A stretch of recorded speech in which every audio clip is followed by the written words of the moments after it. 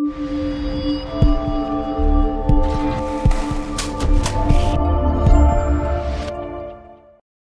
everyone, Chris here. Hope you're doing good. So today is the 22nd of November and I'd like to share with you some thoughts here on LiveDayTrade.com on the USDCAD because I think it might give us an outstanding entry opportunity. Right now what you can see is a weekly graph.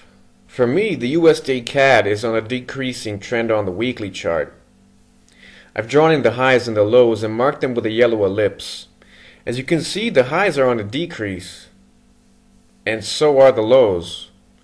So in other words, I'm only interested in a short entry here.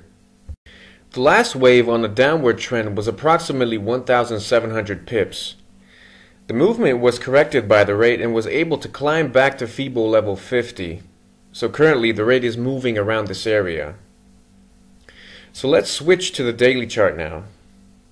I drew in a decreasing trend line marked in orange which has 3 touch points.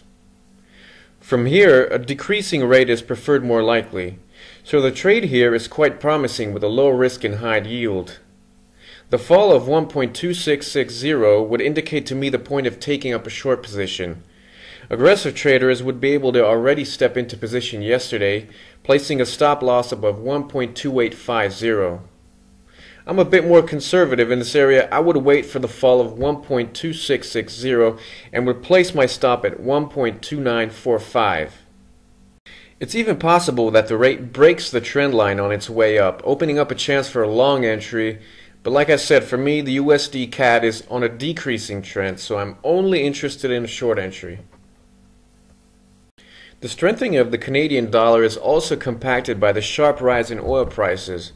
As we can see, the price of oil is overbought, but it seems likely that soon it's going to reach the last resistance at around $61.50.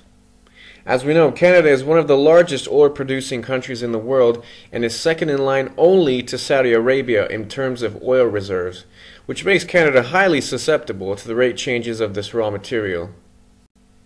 So thanks everyone for tuning in. I hope you found this useful, and good luck on the markets. Take care. Bye-bye.